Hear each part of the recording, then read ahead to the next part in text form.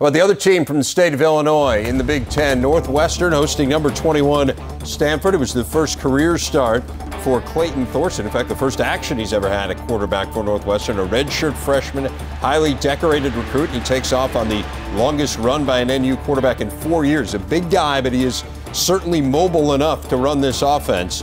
It was the defense that was the story, though, and fittingly, Kyle Caro seals the deal in a 16-6 game with an interception in the final minute as Northwestern pulls off the upset. 16-6 is the final as they hold Stanford without a touchdown. 2 field goals, first ranked team they've held without a touchdown in 20 years, the Wildcats, and they did it by out-physicaling Stanford. They basically beat them at their own game. No question. Coming into this game, we had questions about the offensive line, mainly because they were young and had been beat up pretty much for the entire offseason. But they really came together and put an outstanding run game together.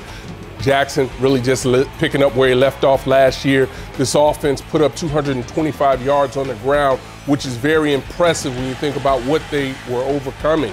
Now, you talk about being physical. That happens on the other side of the ball as well. Defensively, we thought that Stanford would try to run it down their throats. They attempted to do that. They spread them out there, but they were still able to make plays. Not only that in the run game, but also in the passing game, finding a way to get to the quarterback, being physical at the point of attack. That's what it came down to. I think this Northwestern team, what they were able to go out and accomplish today was really impressive because of the odds that were against them as far as the perception of the way Stanford is built.